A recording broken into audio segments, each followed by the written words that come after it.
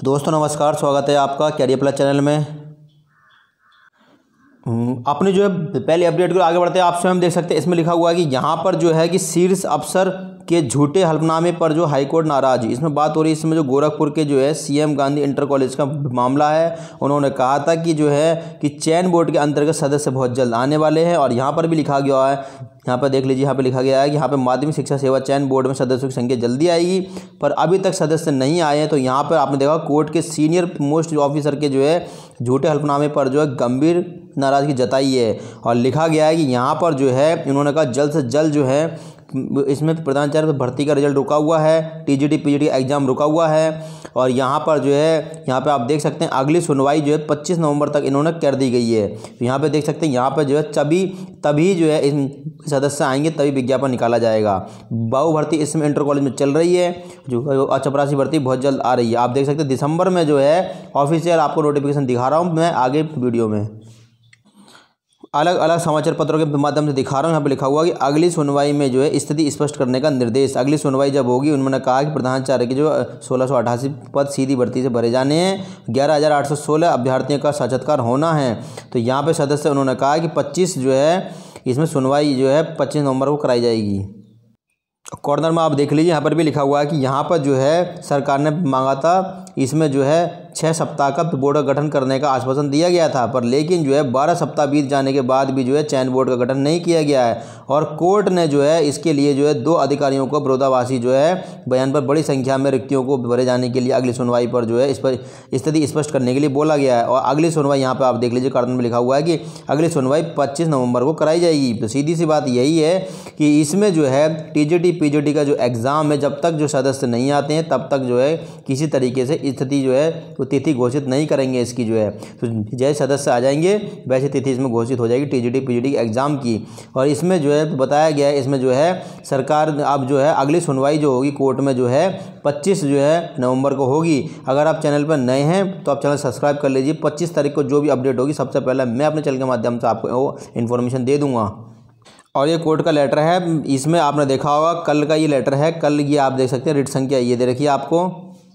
ये 2016 वाले जो कैंडिडेट हैं टीजीटी पीजीटी वाले, उनकी जो वेटिंग लिस्ट जारी नहीं की गई थी उसके लिए ये लेटर जारी कर दिया गया, जल्द से जल्द उनको ज्वाइनिंग कराई जाए। अपनी जो नेक्स्ट अपडेट को आगे बढ़ते हैं, यहाँ पे लिखा हुआ है कि इसमें निदेशालय के लोक सेवा आयोग को भेजा गया जो है अध्याचन। यहाँ पे बात हो रही है, इसमें असिस्टेंट प्रोफेसर भर्ती में जो है पदों की संख्या 1000 से अधिक पहुँचने की उम्मीद है। तो यहाँ पे लोक सेवा आयोग ने जो है यहाँ पे नए पदों का अध्याचन भेज दिया गया है। अपनी जो है नेक्स्ट अपडेट के आगे बढ़ते हैं। यहाँ पे लिखा हुआ है कि NHM मध्य प्रदेश में मौके 2284 पदों पर जो है पद हैं। स्टाफ नर्स महिला व पुरुष के जो है पद इसमें रिक्त कर दिए गए हैं। तो यहाँ पे ये रिक्त पदों पर भर्ती आ चुकी है मध्य प्रदेश में। यदि आप उत्तर प्रदेश से भी हैं या फिर कहीं से भी हैं, आप छत्तीसगढ़ से हैं, तो आप तब भी इसके अंतर्गत आप इसमें फॉर्म भर सकते हैं। यहाँ पर आप देख सकते हैं 2200 जो है 84 पदों पर जो है मौके नर्सिंग स्टाफ के नर्स पदों पर आ चुके हैं। इसमें आवेदन कैसे करना है? इसमें आवेदन जो है आवेदक जो है 25 नवंबर 2022 से लेकर जो है 22 दिसंबर 2022 तक आवेदन इसमें कर सकते हैं। ये इसकी ऑफिशियल वेबसाइट दे रखी है, यहाँ से जाके अपना जो है फॉर्म आप भर दीजिएगा। इसमें nhmmp.gov.in पर जो है जाके ऑफिशियल वेबसाइट पर जाके अपना फॉर्म जो है आप भर सकते हैं। अपनी जो है नेक्स्ट अपडेट की ओर आगे बढ़ते हैं। यहाँ पे लिखा गया है, यहाँ पे जो है UPSSC जारी किया गया विज्ञापन। यहाँ पर आपने देखा 281 पदों पर पुलिस अधीक्षक जो है श्रम अधीक्षक के वो इत्यादि पदों पर जो है भर्ती आ चुकी है बिहार लोक सेवा आयोग की तरफ से। ऑफिशियल यहाँ पे इन्होंने बताया गया है कि 25 नवंबर 2022 से लेकर जो है 20 दिसंबर 2022 तक इसमें ऑनलाइन आवेदन किए जाएंगे। आवेदन आपको कैसे करना है ये इसकी ऑफिशियल वेबसाइट दे रखी है, यहाँ से जाके अपना जो फॉर्म आप भर दीजिएगा।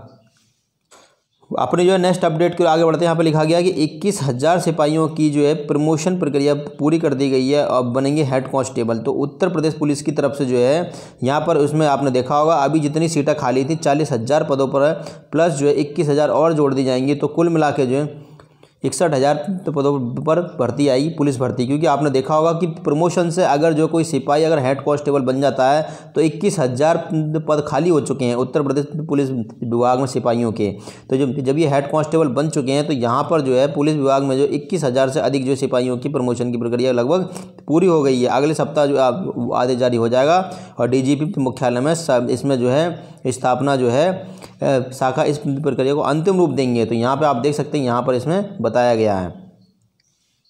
अपनी जो है नेक्स्ट अपडेट की ओर आगे बढ़ते हैं। यहाँ पर बताया गया है कि यहाँ पे केंद्र सरकार के जो है विभागों में क्लर्क भर्ती का विज्ञापन दिसंबर में जो है वो जारी होगा। और यहाँ पे देख सकते हैं केंद्र सरकार होते हैं, जैसा आपका इनकम टैक्स डिपार्टमेंट हो गया, डाकघर हो गया, रेलवे है, तो यहाँ पे केंद्र सरकार के जो डिपार्टमेंट हैं वहाँ पे क्लर्क भर्ती, जो आप क्लर्क भर्ती का इंतजार कर रहे थे, तो क्लर्क भर्ती का विज्ञापन जो है वो दिसंबर में आएगा। युवाओं को जो है रोजगार मुहैया कराने के लिए एक के बाद एक जो है भर्ती का विज्ञापन जारी हो रहा है। यहाँ पे आप देख लीजिए, एक के बाद एक भर्ती का विज्ञापन जो है जारी हो रहा है। और जो है पिछले कुछ जो है महीनों में कंबाइंड ग्रेजुएट लेवल CGL जो है अब अर्धसैनिक बलों में सब इंस्पेक्टर है, स्टेनोग्राफर है, सभी के पदों पर जो है विज्ञापन जारी करने के लिए उसने बताया गया है। यहाँ पे बताया गया है कि यहाँ पे जो है कि अर्धसैनिक बलों में sub inspector, stenographer, junior engineer, scientific, इसके असिस्टेंट आदि के पदों पर भर्ती का विज्ञापन आ चुका है। तो यहाँ पे आप देख सकते हैं क्लर्क के जो है भर्ती का विज्ञापन जो है वो आ चुका है। और अर्धसैनिक बलों में सिपाही भर्ती का आवेदन इसी प्रक्रिया चल रही है। तो अर्धसैनिक बलों में जो है वो सिपाही आवेदन प्रक्रिया चल रही है। और इसी क्रम में जो है दिसंबर में केंद्र सरकार के जो है विभागों व मंत्रालयों में क्लर्क भर्ती का विज्ञापन जारी होगा। तो मैंने आपसे बोला है कि जितने भी यहाँ पे लिखा हुआ है कि यहाँ पे एक बार पुनः आप देख सकते हैं कि यहाँ पे इसी क्रम में दिसंबर में केंद्र सरकार के जो है विभागों में, मंत्रालयों में क्लर्क भर्ती का विज्ञापन जारी करेगा। और यहाँ पे लिखा गया है, यहाँ पे जो SSC के द्वारा जो है क्लर्क भर्ती का जो है कंबाइंड हायर सेकेंडरी लेवल की जो है यहाँ पे एग्ज़ाम होगा। ठीक है, तो इसी के द्वारा ये भर्ती कराई जाएगी। केंद्र सरकार में आप तैयार रहिएगा, भर्ती बहुत जल्द आ रही है, क्योंकि ये अगर भर्ती आपके हाथ से निकल गई तो आप क्लर्क नहीं बन पाएंगे। और ये सेंट्रल गवर्नमेंट क्लर्क की नौकरी होती है। कम से कम सैलरी इसमें अगर है 35,000 प्लस सैलरी इसमें बनती है, क्योंकि इसमें जो है DAP और जो इसमें महंगाई भत्ता ज़्यादा होता है। केंद्र राज्य जो है राज्य क्लर्क से जो है और केंद्र की क्लर्क में जो है 5,000 का अंतर इसमें बताया जाता है। तो यही चीज़ मेरे को समझानी थी। और इसमें अगर आपको कोई कमेंट करना है तो आप इस वीडियो के नीचे कर दीजिएगा। और बात हो रही इसमें जो उत्तर प्रदेश सरकार में चपरासी भर्ती कब तक आएगी इंटर कॉलेज में, तो मैंने आपको बता दिया है कि अभी तक जो है सदस्य वगैरह जो है उसका काम चल रहा है। और अभी जो है 25 नवंबर इसमें सुनवाई लगाई गई है। इसके सदस्य आते ही तुरंत इसका नोटिफिकेशन जारी हो जाएगा। हो सकता है कि 15 दिसंबर के आसपास जो है ऐसी इन्फॉर्मेशन निकल के आ रही, 15 दिसंबर के आसपास विज्ञापन जारी करने की पूरी मंशा सरकार की। अब देखते हैं वो चयन बोर्ड जो 15 दिसंबर के बाद विज्ञापन जारी करेगा। तो मैं अपने चैनल के माध्यम से तुरंत आपको मैं इन्फॉर्मेशन दे दूंगा। चैनल पर नए हैं तो आप चैनल सब्सक्राइब रखिएगा, जैसी ही भर्ती आती है मैं तुरंत अपने चैनल के माध्यम से आपको जो है इन्फॉर्मेशन दे दूंगा। तो आप जो सब्सक्राइब चैनल को क्लिक कर दीजिए, सब्सक्राइब वाले चैनल को। ठीक है, तो please subscribe my YouTube channel career plus. Thank you very much.